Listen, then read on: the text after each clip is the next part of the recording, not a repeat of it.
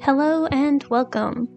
Today I'm doing a Wire Fox Terrier pet head, and I thought I would take you along with me.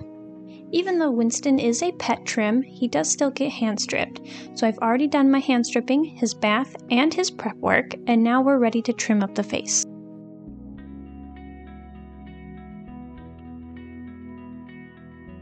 I start my trim by grabbing my smaller clippers and starting the finer clipper work. I'm going to set my clippers to a 9, I like them a little bit longer, but a 10 works too, and then I'm going to go from the flue, which is at the corner of that big canine, and I'm going to take them all the way down to about 2 fingers above the sternum. I like the smaller clippers because they don't irritate the skin in sensitive areas as easily as my bigger clippers do. Once I've cleaned up my line down to the sternum, I'm going to return to the face here and go from flue to corner of eye, and corner of eye to corner of ear. Sometimes I leave a little bit of an overhang so I have just enough hair to help blend that line so it's not super harsh. And now I'm just meeting the corner of the ear down to the point of sternum to make a really nice V down the neck. I tend to use my clippers to skim off to blend that neckline. If you don't do that and you want to use your thinners, that's totally okay too. I'm going to repeat those meeting points from flue to corner of eye, from corner of eye to ear, and then corner of ear down to sternum on the other side. On a show dog, typically where I'm clipping is completely hand stripped. Unfortunately, when Winston came to me, he was already clipped in this area and it was too soft and I couldn't bring the harsh coat back. You'll see that the tan points in his face are a lot less bright in color than his ears, which are hand stripped. Now I'm going to set my clippers to a 15 or 30, and we're going to shave the insides of the ears. I like to clip the insides of the ears pretty tight so that way none of those lighter colored hairs that aren't stripped are sticking out beyond the hairs that are stripped from the ear. And I want a really pretty triangle ear when I'm done. I'm also going to clip the little ear node that's in front of the canal, but I want to make sure that I'm not going into the face. Otherwise you might cause a slight bald spot. You can definitely see the difference that hand stripping makes on the ear here. The color is a lot more saturated. With my larger clippers, I'm going to take a 2-guard comb over a 30 blade and go over the head, making sure that I don't clipper these eyebrows. I'm also going to take my clippers over these lines to help blend. I follow the line from the corner of the ear to the corner of the eye, but you could also go from cheek up to the head and skimming off if you prefer that method. You just really want to make sure that you're not taking your clippers over your brow because you will lose your eyebrows. I'm also going to use this length to blend the head into the neck and the back of the ears into the front of the ears. And now it's time for our scissors. I'm going to scissor the edges of the ears with small straight shears, and I'm going to make sure that I brush out all of the little bits that might be hiding in there. I know trimming ears is really intimidating. Find your comfiest shears and always keep a hand on the dog so you can feel when the dog's going to move and react in time with your scissors. You can also do a light pinch between your thumb and finger on the dog's ear leather to help guide you down the edge of the dog's ear. There is no race for speed here, so take it slow and take it at the pace that you and the dog are most comfortable at.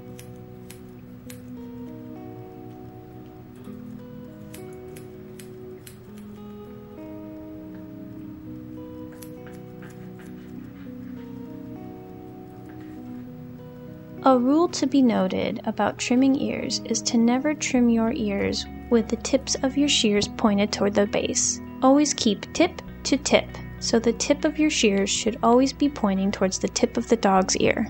This will help reduce the chances that you'll end up cutting an ear, because the hair that grows on the ear will naturally push your shears away from the leather. To blend the lines on the face, you're going to need your favorite thinners. I'm going to flip his ear out of the way and brush all of the hair in the direction I want it to lay. I'm going to use double thinners because they're faster. If you don't have double thinners, you can use a single-sided thinner. And I'm just going to blend all of these lines so they're nice and smooth. We even want a really smooth transition into the brow. We don't want anything sticking out extra here. As we move deeper into the brow, we want to make sure that the tips of our shears are pointed at the nose and not dipping in further. I'm going to keep moving along, blending all of this line to make sure that everything has a very smooth transition. We want to make sure that the Wire Fox Terrier head is in the shape of a rectangle. When you look at the dog from the nose, you shouldn't see anything sticking out. Think of kind of a small brick. This may mean that you may have to take your cheeks tighter or leave a little bit more fill between the eye and the muzzle to help that transition. When you view the dog from the profile like we have here, you want to make sure the two important lines, the top of the head and the top of the muzzle, run parallel to each other. I'm going to do a little bit more blending behind the ear to make sure that this transition from ear to neck is really smooth. If you're ever looking for a misplaced hair on a groom, the perfect place is to go right behind this ear. This is where the pesky hairs like to hide. To make sure he doesn't move back into my shears while I'm scissoring, I'll make a light pinch with the tip of his ear between my thumb and his head. This will also help me feel if he decides to move last minute, and I can adjust my scissors accordingly. I'm just stripping out a few hairs here that I feel I've missed. Now I'm going to repeat the process on the other side. I'm going to use my favorite blenders and blend the top of the head and the cheek. I'm going to transition that into the brow, making sure the points of my scissors are pointing towards the dog's nose. And excuse my reach while I grab some hairs near the ear.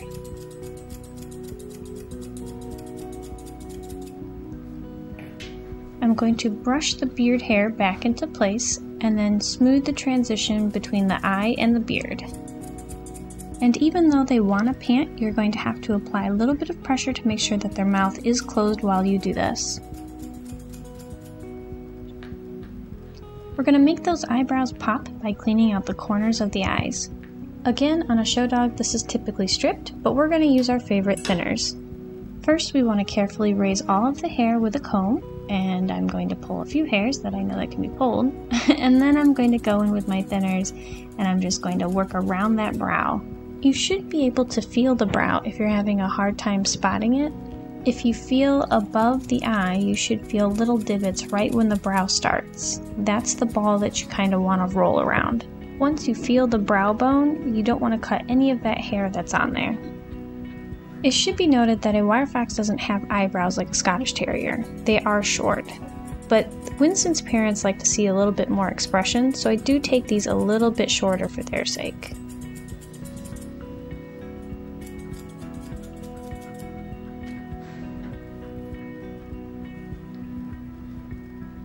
Most of my trim is set in place. All I'm doing now is blending the back of the head and into the neck. I want a very smooth transition.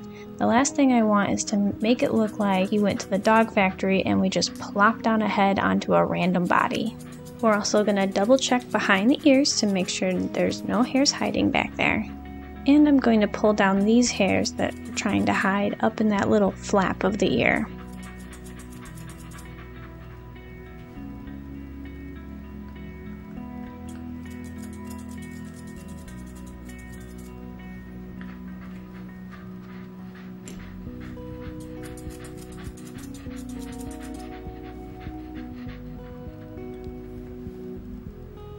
I'm going to give his beard a little trim as well. I don't normally have to trim very much off of it just because he breaks a lot of it.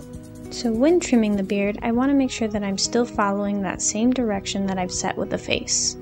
I'm also going to pull out the little front wispy hairs here that tends to get stuck in their mouths, and I'm going to give that a trim as well.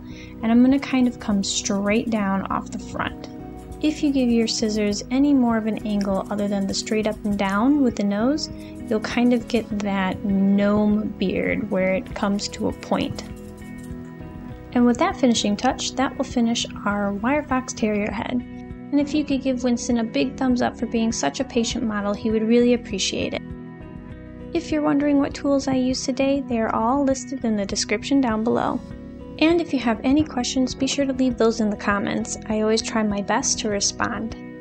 Thanks for stopping by, and until next time, happy grooming!